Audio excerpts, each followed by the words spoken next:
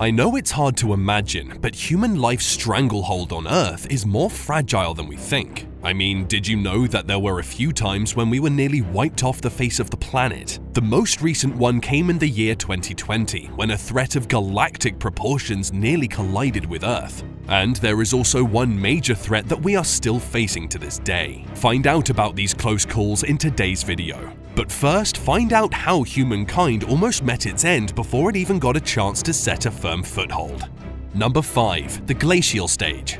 195,000 years ago, things were totally different. It got super cold, like even in the summer, and glaciers were expanding everywhere, ruining all the habitats. It was so bad that it was called a glacial stage, but let's be real, it was more like an ice desert stage. Deserts got bigger too, so pretty much everything was cold and dry. And you know what happened next? Our human ancestors in Africa split up. They probably did it on purpose since their living spaces were getting smaller, or maybe they just got bored and wanted to travel. Either way, it was a total bummer, and it took a huge toll on the human population. Like, some experts even think that there were only 600 people left on Earth at one point. Yikes. But then the ones who survived got super lucky and smart. They were lucky because they found a sweet spot near the sea in South Africa. The ground was perfect for growing plants that stored energy in starchy tubers underground, and the water was warmish and had plenty of shellfish. So they had enough food to get by, but they also helped themselves out by using the shells as tools. Now get this, some new research suggests that the last humans on Earth may have survived by retreating to a small patch of land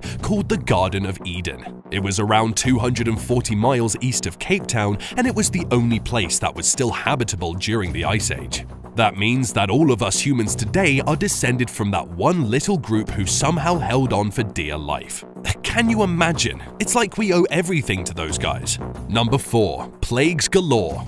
Back in the day, infectious diseases were like the ultimate boogeyman for humanity. They were pretty darn good at their job of taking people out. During the reign of Emperor Justinian I, a particularly nasty outbreak of the plague spread like wildfire, claiming millions of lives. It arrived in Constantinople in 542 CE, almost a year after its debut in the provinces. It then spread throughout the Mediterranean for a solid 225 years, finally disappearing in 750 CE. Talk about an extended stay. The Black Rat was the plague's vehicle of choice, hitching a ride on grain ships and carts sent to Constantinople as tribute. North Africa in the 8th century CE was the primary source of grain for the empire, so it was a match made in heaven for fleas and rats. They feasted on the grain and went on to spread the disease like it was their full-time job.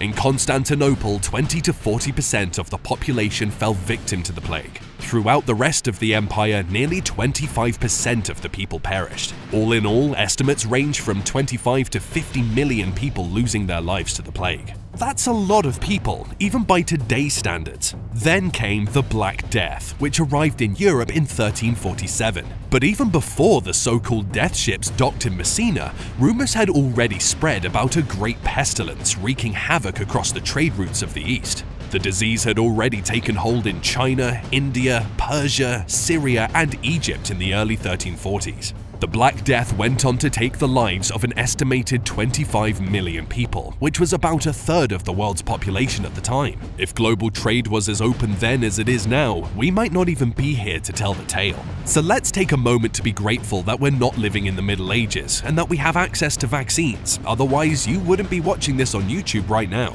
Number 3. The Mount Toba Eruption. So back in the day, like way back in 70,000 BC, a volcano named Toba in the country now known as Indonesia had a major tantrum and spewed out tons and tons of rock and ash 650 miles into the sky. Like, can you even imagine? It was the granddaddy of all volcanic eruptions and is still the biggest one we know of to this day. The ash from the eruption was about 6 centimeters thick, and it covered a huge area: South Asia, the Indian Ocean, the Arabian and South China Sea. You can still see the layer of ash on land today.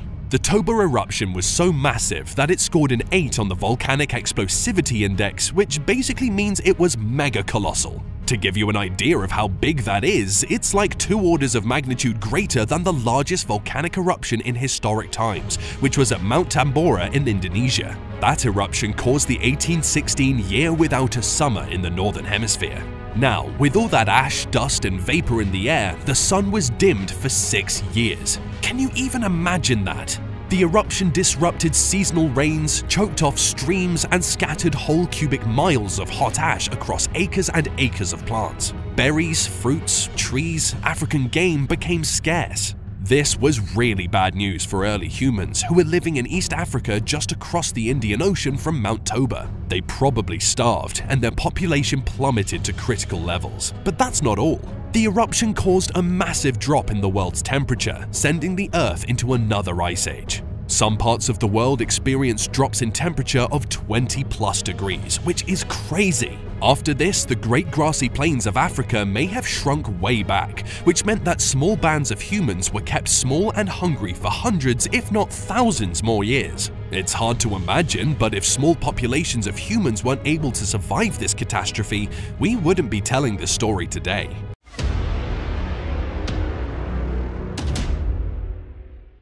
And with that, it's now time for today's best pick. Or in this case, worst pick would be a better description. Now, this is a threat that is closely being monitored by scientists. However, there's pretty much nothing they can do about it if it happens. Find out more about this potential extinction event next.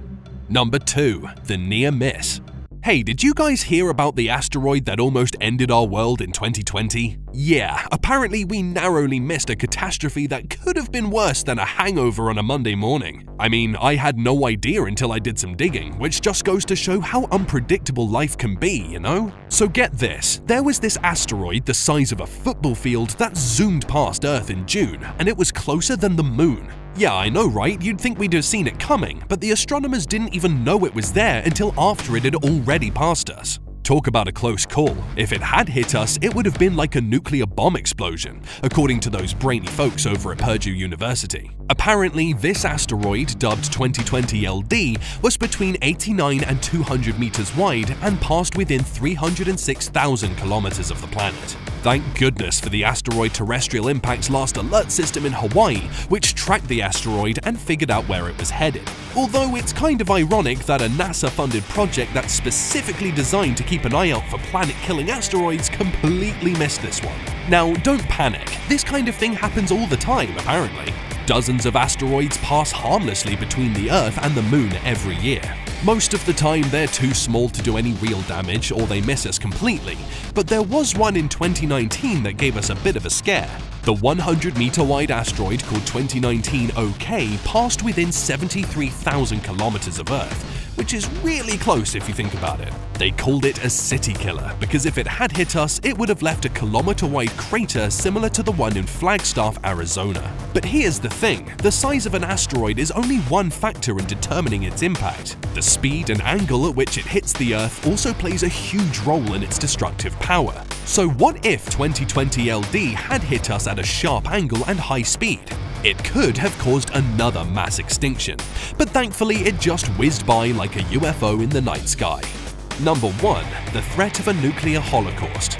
So, you know how those nuclear weapons are like super dangerous? I mean, have you seen what they did to Japan in World War II? Total destruction and devastation, not pretty at all. And get this, some scientists thought it would only take like 10 to 100 of those bad boys to wipe out the whole human race. Yikes, talk about a buzzkill, am I right? But wait, it gets worse. When those bombs go off, they make all the air all toxic and poisonous with radiation. Yeah, no thanks, I'll pass. And yeah, I know it sounds like a crazy conspiracy theory, but there were times when the entire planet was on the brink of nuclear war. The Cold War was a prime example, with the Soviet Union and the United States going at it like two prize fighters. Those guys had some serious beef with each other. The Soviet Union was all about communism, where the government controls everything, while the US was all about democracy and free enterprise. Let's just say they weren't exactly on the same page. But here's the kicker, instead of feeling safer, the arms race made things way more tense. And remember the Cuban Missile Crisis? That was some scary stuff, man. The world was seriously close to going up in flames. See you guys next time.